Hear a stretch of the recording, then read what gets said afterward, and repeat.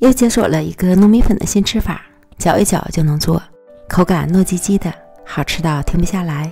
做法真是简单到家了，千万别错过哦。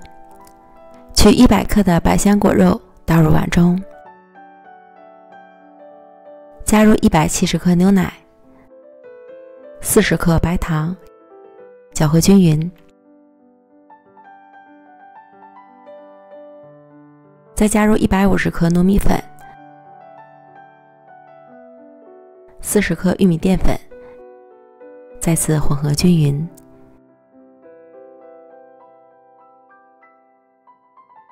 搅拌成细腻顺滑的糯米糊。由于糯米粉的吸水性不同，牛奶的用量可以酌情添加。凉水上锅蒸，水烧开后蒸25分钟。取出蒸熟的糯米糊，趁热加入10克黄油，将黄油融化。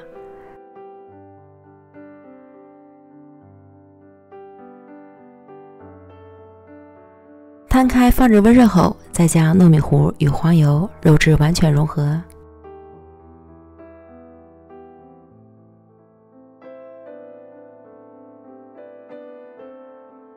转移到揉面垫上，继续将糯米团揉至细腻光滑，具有延展性。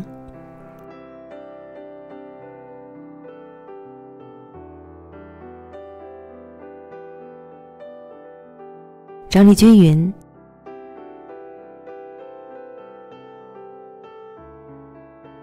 搓成长条，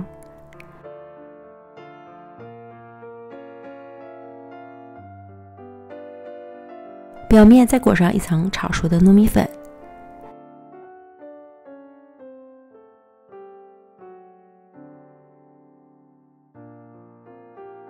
最后再分割成小块，美味继承。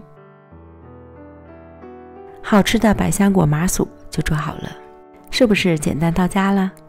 酸酸甜甜糯叽叽的，真的让人无法抗拒，好吃到停不下来。如果不喜欢百香果籽口感的，可以过筛一遍，去汁水就好了。喜欢的朋友趁着5一假期赶快安排起来吧。